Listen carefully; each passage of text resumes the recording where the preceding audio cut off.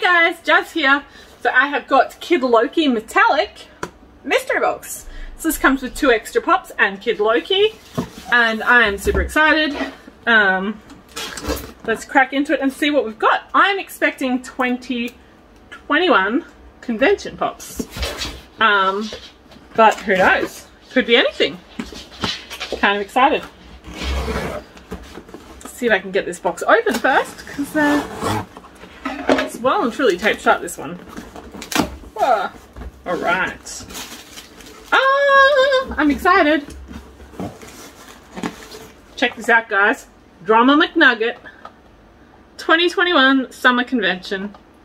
That's actually really cute. I do like these Macca's pops. Not even a little bit upset by that. Let's just stick that there for now.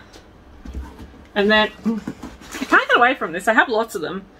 But anyway, Maximus. They must have made a lot of these thinking that they would be really really wanted, and then they mustn't have been, because they're in every mystery box at the moment. But that's okay. I've got a nice little collection of Maximuses. If anybody is chasing one, let me know. And Kid Loki number 2. It's the same as the other one I've got, right? Yeah, it is. Okay, so like I said in my previous video, I think I just mixed up and ordered one when I didn't need one, but now I have 2, which is okay because they're Funko exclusives and I know they're probably going to be hard to get, but it's pretty cool, and this is like the best Loki, so ooh, there's quite a little collection of them as well.